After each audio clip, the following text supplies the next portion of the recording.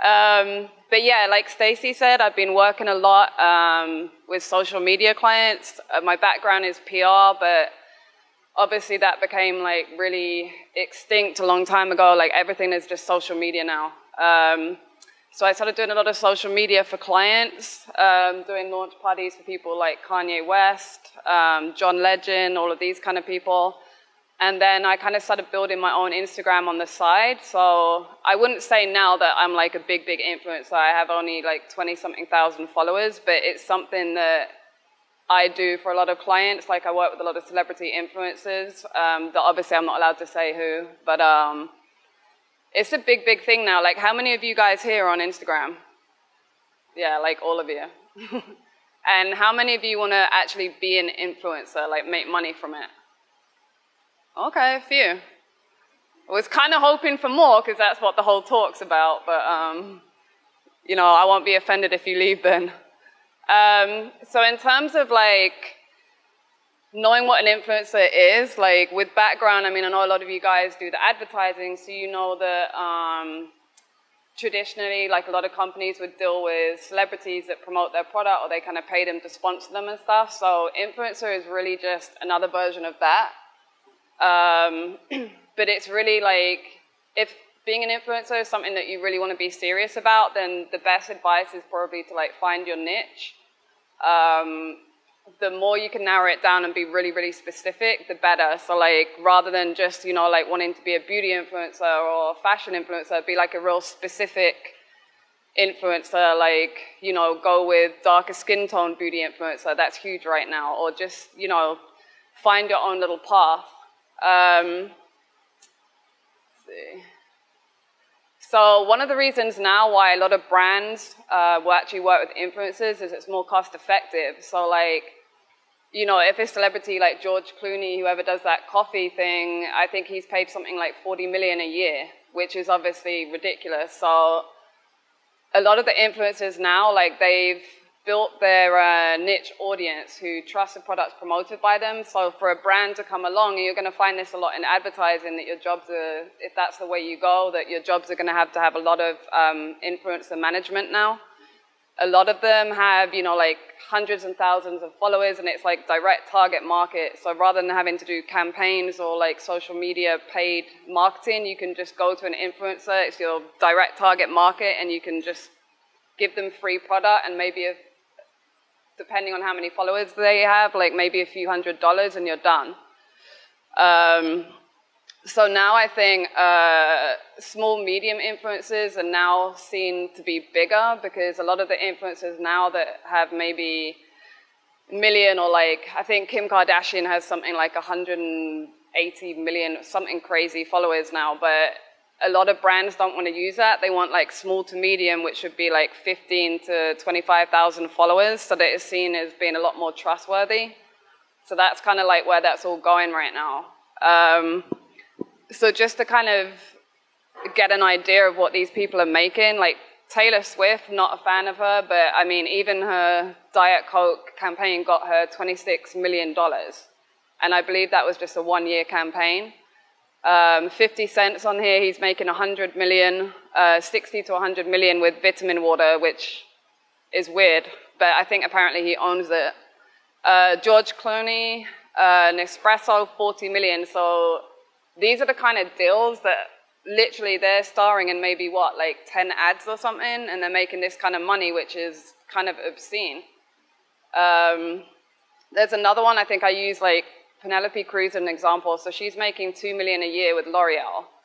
And then if you actually look at her site, so on her Instagram, she's got like 4.3 million followers. But do any of you guys here know how to check like how much money you can make from Instagram? Do you know about the calculator? Okay. So on this, if you go to Influencer Marketing Hub, you can actually figure out, if you enter in your username, you can find out what people are making. So if there's like people that you're interested in, celebrities, whatever, you can put their name in there, you click search, and it will tell you exactly what you make per post. So we can look at that in a second, and we can see like, mine is pretty lame. I think mine's like $200 a post or something at the moment. Let me see. So I think one interesting one, especially for you guys, like if you were gonna do a campaign with like sports guy like Usain Bolt, I mean he's on 10 million a year. So you can see kind of now when you search him in the Instagram hub, you can actually see like what he would make. So he would make 30 grand just from a post. So let's say like Puma don't want him to like do the whole annual sponsorship anymore. They could send him products and all he has to do is send a picture of him wearing a pair of Puma trainers or whatever tracksuit and he can charge them 30 grand. So that's obviously like the biggest scale. If you're looking to start out, you're not going to start on those kind of numbers. It takes time and it's a little tedious. Like who here gets annoyed having to post every day on Instagram and think of cool things to write and find the hashtags? It's a pain in the ass, right? It really is. I feel like I'm talking to myself, but I'm gonna go with it.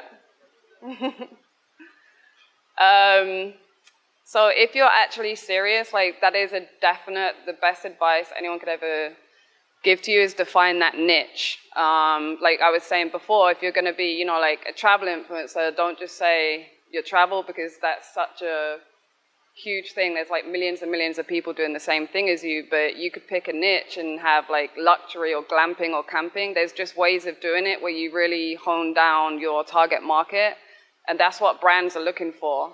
And the same side, like if a lot of you are going to work in advertising, you want to be really specific. Like if you're going to have to reach out and work with influencers, then you need to know like exactly the kind of people that you want to get so that you're getting the right target market, because you don't want to be sending free product, free whatever, or like sending them all of this free stuff and then getting nothing in return. And you want to look out as well for like the people that are buying fake followers. It's still a massive problem, but you can tell.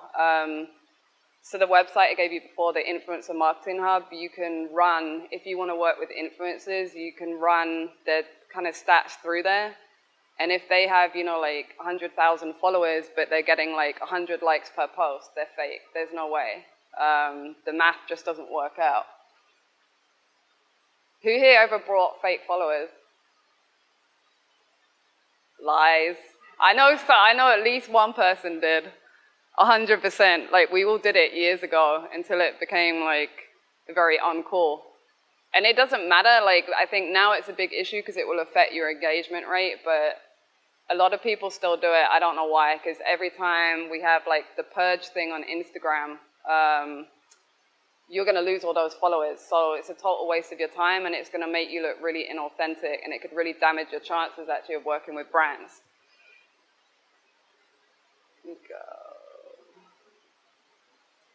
So as well, I mean, we hear it all the time, and it's like nothing new, but if you're going to be an influencer, you really have to tell a story that resonates with your audience. So your bio, like every image, every caption has to be really brand tone. It has to be engaging. Now we have like, I think every month, Instagram update their algorithm, which means that you are really fighting to get that attention from people. Like they're just making it harder and harder and harder for us to get like likes. And for anyone that's interested in the nerdy side of it, apparently Instagram just released some info this week saying that they're actually going to start hiding likes so that people stop obsessing over it, which could change the whole influencer thing because that's the whole point in them.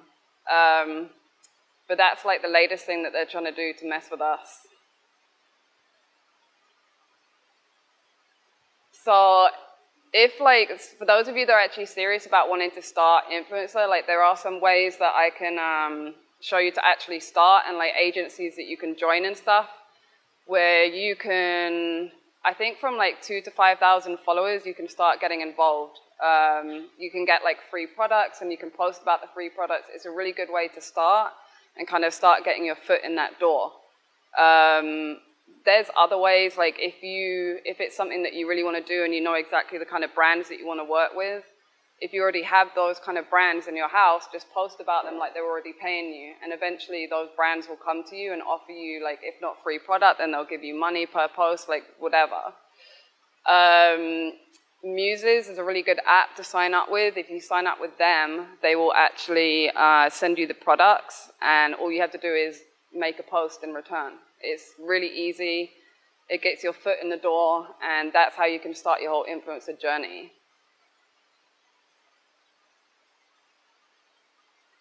So I think one thing that I talk to people a lot about, like one thing that brands always come to me for help with is the growth hacking. Who here knows what growth hacking is? Okay, so you're familiar. So with Instagram, like there's a lot of ways now where people got so fed up trying to grow. Like there's a 100 rule where you can like 100 photos a day or like follow 100 people in your target market every day. But that's going to take you months to get that law of reciprocation and like get maybe 20 followers a day. Like it's just not the same kind of growth. So there's a lot of agencies now where you can find someone pretty reputable where but you'll be paying like $300 a month. But you could get anywhere between 3,000 to 5,000 new followers a month. If that's something like you don't have budget for in the starting days, then it really is a case of like committing hours and hours a day to just following those accounts and engaging with them. The more you engage, if you comment on certain brands and influencers every day, like they will reciprocate. And that's how you kind of start that whole influencer journey. One thing that you should definitely have if you're like really want to go into influencer, then when you hit maybe like 10,000 followers or even before, maybe 5 to 10, you want to create a media card that you can just easily send out to people. And that should really feature like a little bit about you, how many followers you have and how much engagement you have. That's one thing that brands really want to find now. Like fine, you may have like 100,000 followers, but if you only have 1% engagement rate, that means like you're not getting very many likes and comments and no one really cares what you're promoting. Who has questions? Go for it.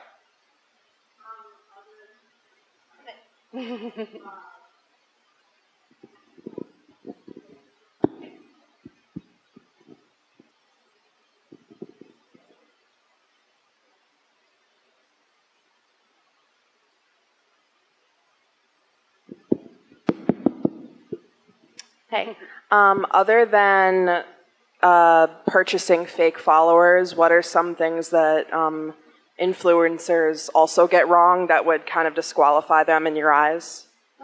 Good question. I think one of them is probably using spammy hashtags. So, you know, it's like just kind of online etiquette now. If you're going to put the hashtags in the post, you ... But brands will look at the kind of hashtags that you're actually using. So if you're going to use a bunch of spammy ones like for like, follow Friday, you know, all of those, comment for comment, those are kind of frowned upon. Also, one thing that like drives us insane, I did a big influencer event with Jamie Foxx in, I believe it was November. And so many influencers were invited to this event. It was such a simple thing. All they had to do was like tag the brand and put who they were there for. And like, I think maybe only 10% of them did that, which means we're never using them again. It was a waste of our time.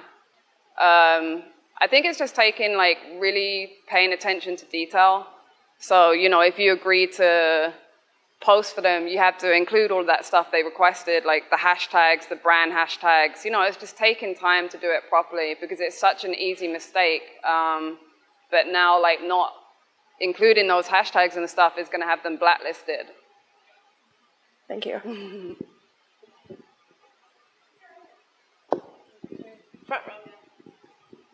Go for it. I don't know if it's relevant. Is there certain times that you would recommend to post? Yeah, definitely. I think if you have a business Instagram account, then you can use insights that will tell you like when your followers are most active. But I mean, there's all different times, but generally 12 p.m. to 1 p.m. is usually a pretty good time to post if you want to go with like consistent. Lunchtime.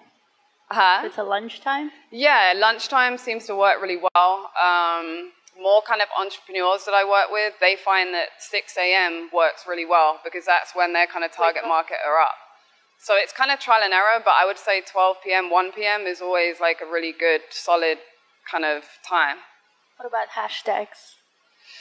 Hashtags, for those, I mean, I would always say, like, you have to use a combination, so you don't want to just be using, like, massive hashtags that everyone's using, because the whole point in the hashtags is that you want to be featured in the first top 9 posts when someone searches that hashtag. So the problem with, like, you know, if you're going for a hashtag that millions and millions of people are using, you're just never going to show up there. So you want to kind of go for hashtags that are a little bit more niche. Like if it was fashion, you might want to go for like streetwear, those kind of hashtags that kind of really describe like your brand and your target market so that those people are finding you. And if you're starting to get, you know, in the top 9 posts, like every time someone searches that hashtag, they're going to find you. I think now, I mean, a lot of experts say different stuff, that you should only use 11 hashtags now, but we still use up to 30 per post, but definitely like put them in the first comment section or put the ... just so that your messages don't look really spammy. Just in terms of like creating an eye-pleasing page. I've heard it's trendy now, not like don't use them at all. Yeah, that's like a new thing, but I mean, if you're someone like Kim Kardashian that has like, I forget exactly her number, but it's like 100 and something million followers. With someone, when you're at that level, you don't have to. Like I think Beyonce started that whole thing. I mean, she doesn't need to, you know what I mean? Like she knows who her fans are. She's gonna get like 1 million likes per post anyway, so she doesn't really care. But I would say like now it's not really good practice, you know, until you are at that level, like you need your target market to find you. I would say always use them. Thank you. So I've seen a lot of profiles that have like the verified badge, and they're not even like public figures, or they don't have a lot of engagement and stuff, but they do get verified. What's the probability that you would like get verified if you have like articles online and you have like a business that can be like damaged whenever they do like fake profiles and stuff? Wait, say that one again, because my hearing is terrible. Like I've seen a lot of profiles that have like verified, you know, that the profile is verified with the blue thing. Yeah. Like, but they're not even like public figures or nothing like that. So what's the possibility, like the probabilities for you to get a verified account? That one, it's actually a really good question, because I've been trying to get my one verified for a while, but it's not even like about the amount of followers you have. It's to do with like your kind of line of work and stuff. So at some point soon, they're just going to have to give in and verify me. Because, you know, law of persistence, if you annoy them enough, they're just going to do it. But I think a lot of people that I work with now have their brands and stuff verified. I mean, you can actually do it through the Instagram app now, through the settings. But it can take time, but it's more about like if you're a public figure. Or I think like a friend of mine just got his verified because he was on that Bachelor TV show. So obviously a lot of people may want to, you know, like pretend to be him online or whatever. But it's a process. But if you keep like persisting with it, then it's definitely like doable. I had 2 of the brands I work with got verified in January. It's doable.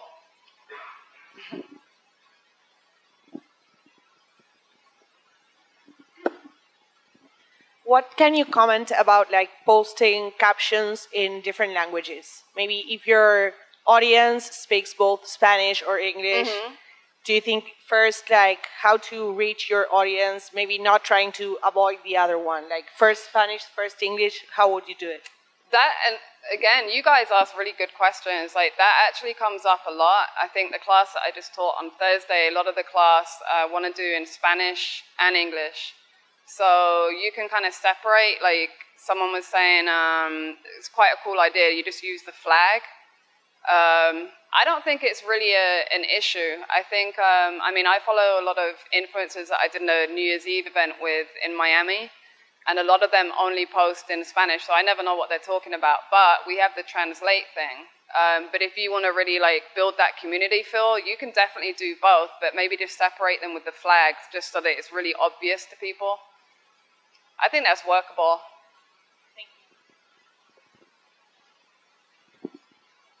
I read a thing that said that before, like shorter captions were better, but now longer captions, according to the algorithm, the longer people spend on your post, like the more reach you get. So what is your take on like caption length? I think it really comes down to like your brand. So I know we were talking a lot about your account in the class on Thursday. I always think it's good to do a mixture because I follow certain people that honestly, like I'm immediately turned off when I see an essay every single post. Like I don't want to read all that crap because most of the time it's not even interesting. It's just like, you know, like a huge essay of opinions. But I think it's good to mix it up. You can have like a cool caption, you know, that's just really short and snappy, right to the point. And then sometimes you can post longer ones. I think now, like with there's always these different rumors going around with the algorithm stuff. So I think now for a comment to actually be valid, like to be kind of looked at by the algorithm, it has to be 4+ words. So that's where now, like a lot of people used to be like, comment emoji that explains your mood today or whatever. So that's why a lot of influencers have stopped doing that now because obviously it's not like helping them move up in favor with the algorithm. But I definitely think you can do short and long. Don't do all long, for sure. Okay, one more. So I recently saw that right now with the new algorithm and all that stuff, that only 10% of your followers are seeing your posts. Is that like real or not? Say that again? That I just saw that right now with the new algorithm, that only 10% of your followers are seeing your posts. Is that? Yeah, I mean, I think when a lot of like people that work in my industry, social media and stuff, when we found out that Facebook were purchasing Instagram, no one was happy about it because we knew, okay, this is what they're going to do. They're going to close it down now. So like the free ride is over in effect. Like they did exactly the same with that with Facebook. So I think they are definitely hiding it. Like if you notice that you like someone's picture, like today, all of a sudden you're seeing loads of uploads from them. So it definitely does have that thing with the algorithm. Like if you don't like someone's post for like a week or something or 2 weeks, you might find that you're not seeing stuff from them anymore unless you physically go to their page, which obviously isn't good.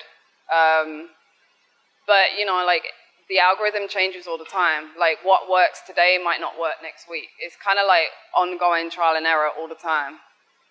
It's like a game without the fun. Yeah.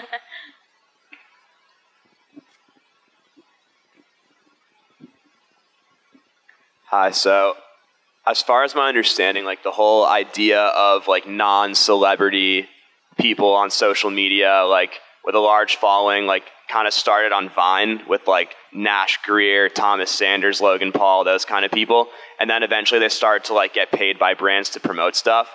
And then that kind of transferred to Instagram once Vine like died. My question is, when did the word influencer start being used, and like why that particular word to describe that kind of person?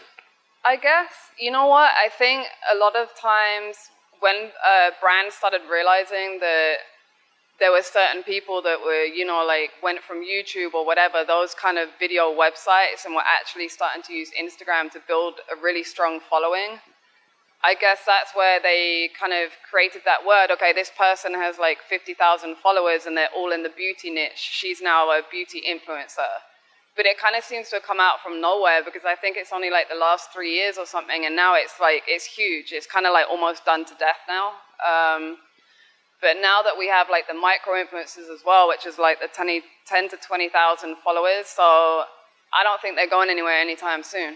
Yeah, because like that was kind of like why I asked the question, because like if there's so many like influencers and like everyone's like an influencer, like some of the people who do that, like they actually have like hundreds of thousands of followers and like they have like huge impacts on certain things, and other people it's like they post a lot about one thing and they get paid for it, but like as far as like actual like influence, like that's kind of, I don't know, it's like it's a little bit strange to me.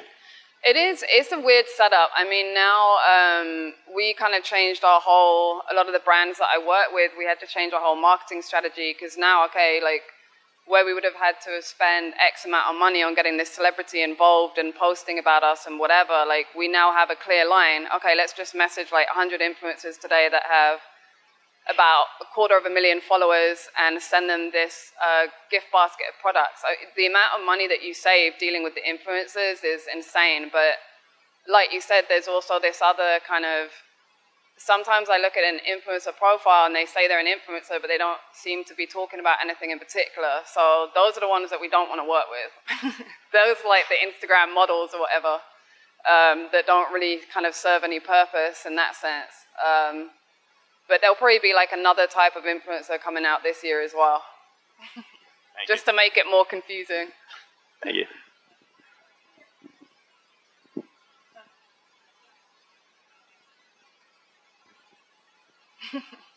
You're going to have to start running to be more dramatic.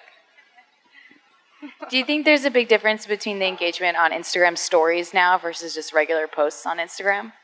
I would say, yeah. I think stories is something we really started doing for a lot of brands and stuff last year, because especially when Instagram introduced the fact you can put hashtags in the stories now. I mean, that makes a huge difference. I did a story for one of the celebrities I worked with like last week, and their views were like 6-fold up just from one hashtag I used, which was beauty or something.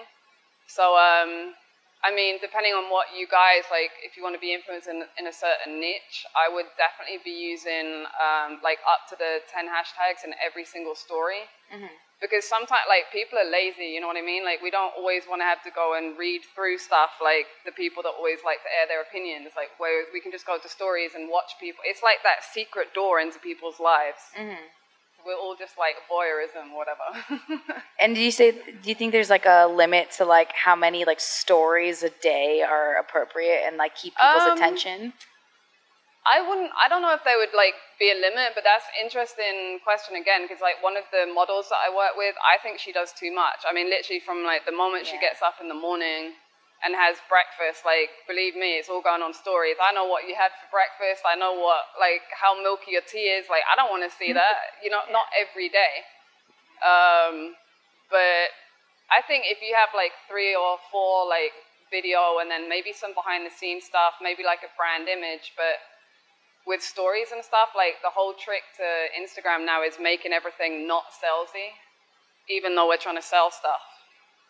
It's kind of backward, but, you know, like, you'll notice if you go into certain profiles and they're just pushing their product, it's kind of a turn-off now. Like, it's just not seen as cool. Now that you say that, do you think the Instagram TV is also going to be turning off people from, like, staying engaged? Or do you think that's going to help brands? To be honest, like, I've been kind of, like, sitting around waiting to see what's going to happen with that, because I use it for a lot of the celebrities I work with, because some of them are, like, public speakers and entrepreneurs. So for that, it's great. I guess, like, if you were just starting the influencer journey, it may not be as relevant. But I think for bloggers, it's probably a really good idea. Thank you.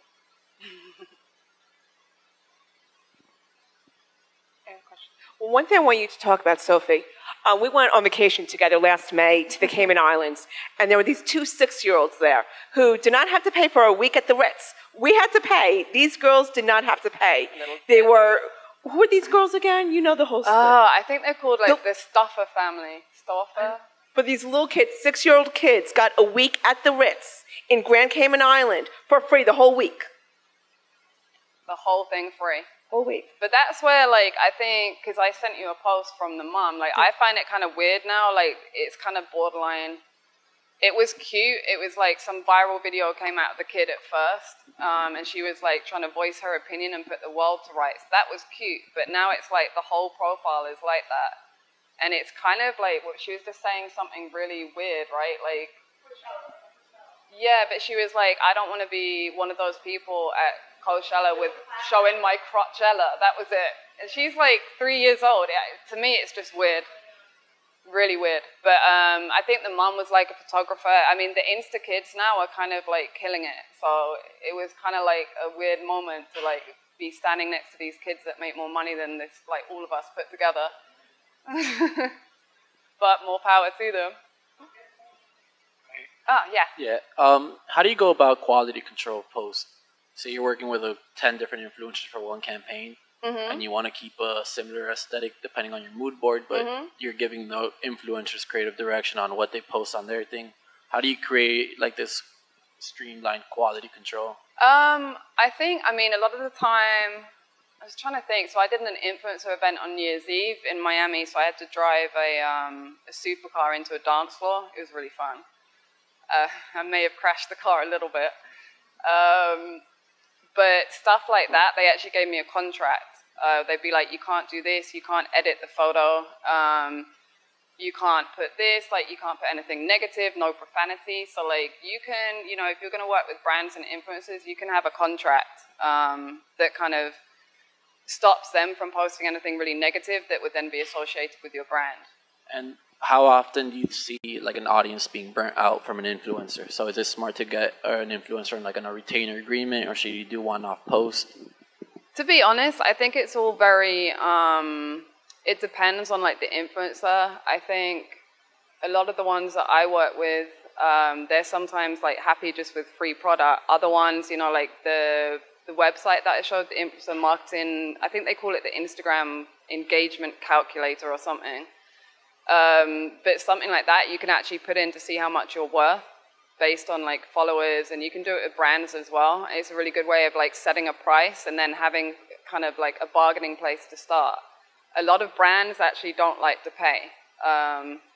So another company that I work with, we have a beauty brand, so we actually pay the influencers, but they have like, you know, 100, 200,000 followers, and they have to do a lot of work for that. They have to do like an entire tutorial with the products and stuff.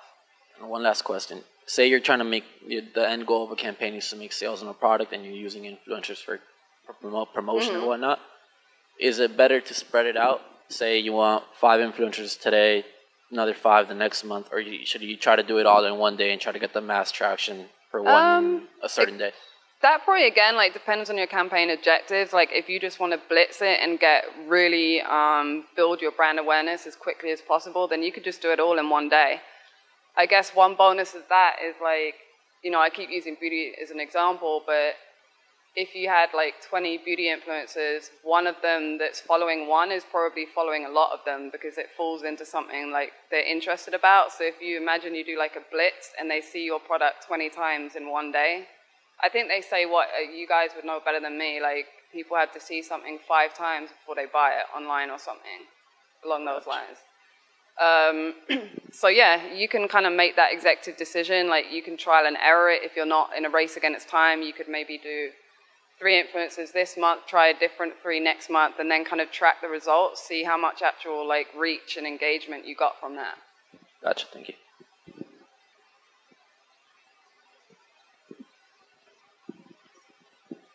What do you think about the grid, like the design? Do you think it has to make sense? It has to be artistic, or it doesn't matter?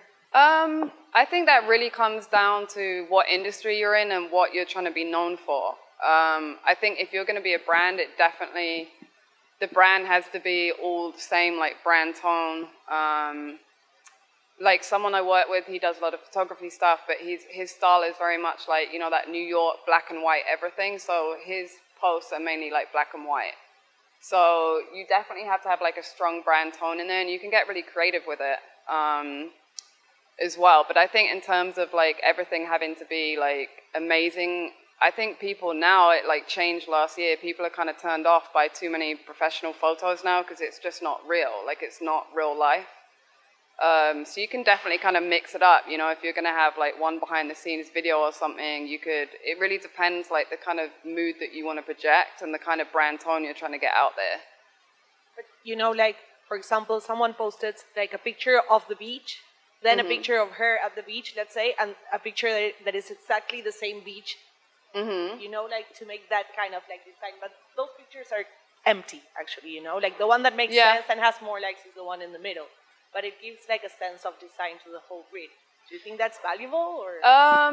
Yeah, I mean, that's something that it's kind of like that constant ongoing war, because I have the same thing like with my account. Sometimes I don't want to post that picture, it's boring. However, like you said, it goes with the grid, and no other picture I have is going to go with that. So yeah, sometimes you find out, you know that you're posting something, you know it's not going to get a likes, but half of the war is like trying to keep that consistency so that you're not disappearing from people's notifications.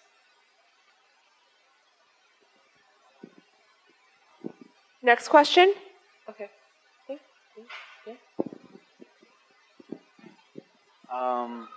So all influencers are human? Huh? Have all the influencers have been human? Not all influencers make payment. I think especially when people first start out and you're kind of finding your feet, a lot of it is just free product, but then you also get some influencers like the ones with 500, I would say 250,000, around that upwards. They're not going to post stuff for free unless they really like you or unless you give them a bunch of free products. Then that's kind of when the payment comes in, but that depends on like your engagement and how many followers you have, and that's all calculated, and you have to have that agreement with a brand before they pay you. Like I just recently had Salt Life Beer pay me randomly, put some money in my account so that I post about them, which I have to do at some point.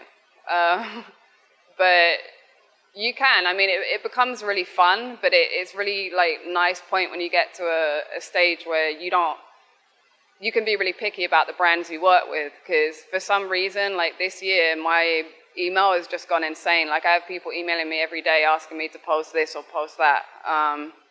And for something like for your age groups, like it's something that's so easy for you guys. I would say just jump in and try and get free stuff from everyone. You said you need a certain amount of followers for that, right? Say again? You say you need to have already like a certain amount of followers for that? Yeah. To start asking brands and stuff? So I think you can probably start, like join an influencer agency. You can probably join with like 2,500 because they're always looking for littler people like influencers as well. But really and truthfully, a lot of the brands that send out like scope, from what I've seen, the going rate is normally a minimum of 10,000 followers. Do you know of any case where like you don't have the followers, but if they see the potential, you will work something out? It's something, I mean, if it's something that you really want to do, like, it would mean that you have to commit that time to getting the followers, like either organically by spending like hours a day following people and liking their stuff, or like, investing in growth hacking and then just let someone take care of it for you. What about just going to the street and like asking each person you see to follow you? Say again? What about just like going through the street and like asking each person you see to follow you?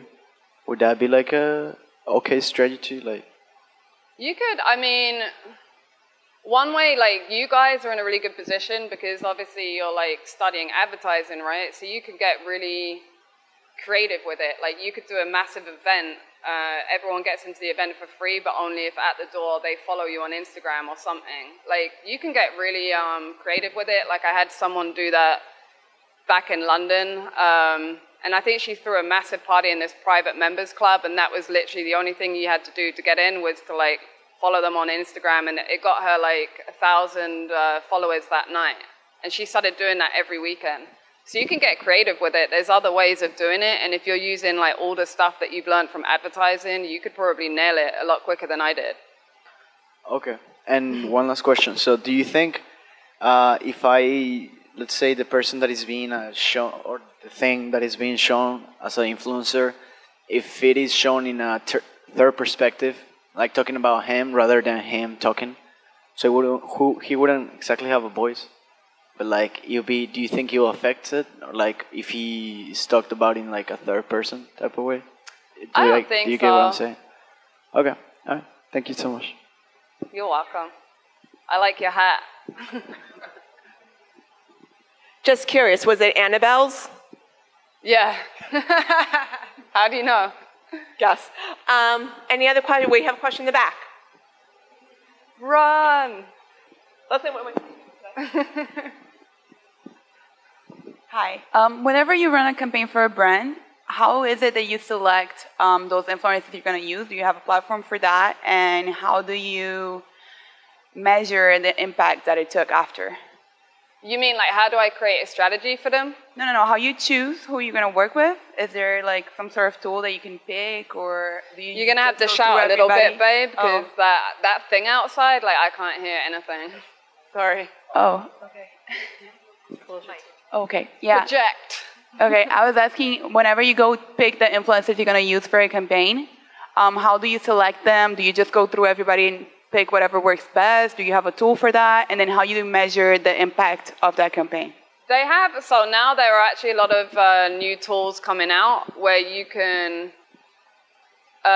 different software, I think Hootsuite just designed some entire software where you can actually check like how popular they are, and it pulls like 1 million different stats, and it will suggest which influencers you should work with based on like what their followers are interested in, what their followers are posting about, what their followers are liking. Like it's really in depth, like crazy systems.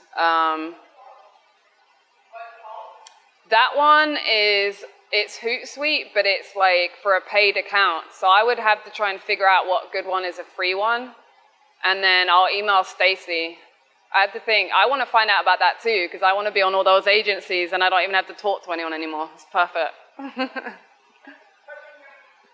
So with the word influencer comes risk. A risk that potentially would, any post or anything that an influencer might say could possibly offend a lot of people. Yeah. Have you had those experiences? And if yes, how do those influencers bounce back, or what is the situation like? So I think like, I mean, I haven't had too much of that stuff because we're always like so careful about what we post. But there was something recently, like one of the celebrities that I work with, I wanted to put something cute. It was like her grandchild's birthday. It was just a really cute image of him. He's this gorgeous little kid. So I put something like, the caption was going to be like, "Good morning, ladies," or something.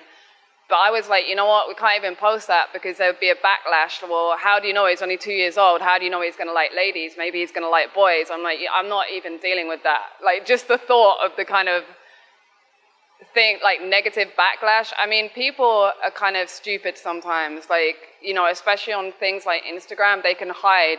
They don't have to, you know, like everyone's opinionated when they're behind their computer. And so you get people posting it all the time, like a lot of the rich kind of celebrities I work with, some of the comments they get is like, they're awful. But you kind of delete that. I think if you post something that really offends someone, like, you know, like the obvious ones would be around like religion or that kind of stuff, the typical ones where people get very heated. It's always better to kind of play it safe and kind of, you know, always have the client approve stuff before you post it. So if there is a backlash, it's not just on you, it's on them too. But I think the way of like dealing with it is probably just owning it, you know? Like, I think there's been a lot of situations, like if you Googled brands that kind of came out on top after like dealing with a massive backlash, you could probably find some really cool examples. I think it's really just owning it and then doing it with a little bit of humor is just kind of like pointing fun at it, for sure. What if when there's no brand involved, a lot of influencers who are aspiring influencers, for example, brands don't know them, brands haven't approached them yet or something, and even though they might be really, really big with a large follower base, how do they assess this or stay away from that risk? I mean, of course, you said just try to play it safe, but... Yeah, I mean, one thing is, like personally with certain influencers, I'll look at everything. So that we had a situation, I think it was last year, we had a beauty blogger who had put some like really negative things in captions previously, like the year before, and a couple of them probably could have been like defined more as like blatant all-out racism. I'm like, we're not working with her because you can't, like, in this day and age, especially as an influencer, post stuff knowing that that's really going to be taken the wrong way because you're trying to be controversial. So either you're trying to get a reaction out of people or you're just stupid. So either way, you don't really want to work with people like that. Okay, thank you. You're welcome. Any other questions? Okay. Thank you so much, Sophie, for a great presentation.